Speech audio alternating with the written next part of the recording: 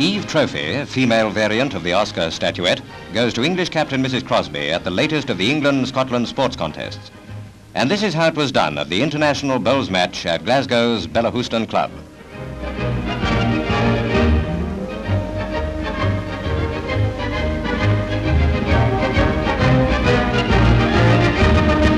An all-feminine day, and in the audience was at least one dumb blonde.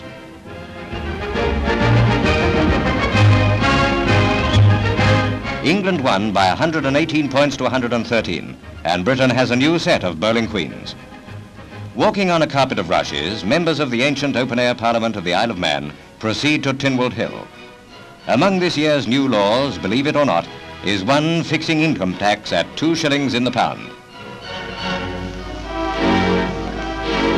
Tradition dies hard at the Manx Tynwald.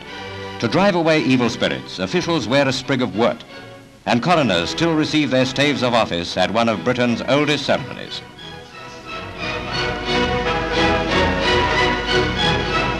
The international flag of the Red Cross flies at Oxford, where Lord Woolton greets Basil O'Connor, the Society's chairman. Lady Limerick, the Duchess of Marlborough, and Mrs Bryant were there to join in Britain's welcome to the world delegates, among them Dr. Max Hubert, Swiss president of this International League of Mercy. Symbolizing the spirit of the occasion is this extract from Mr. O'Connor's speech.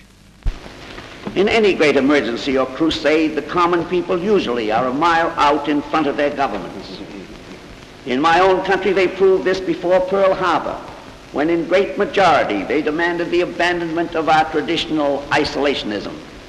They proved it again in their eagerness, announced in every medium of public expression open to them, to make personal sacrifices to aid the distressed populations of Europe and Asia, while those officially charged with bringing relief to 3 million refugees and displaced persons in Europe alone were still debating and passing resolutions on the relative merits of various means suggested to bring about that relief.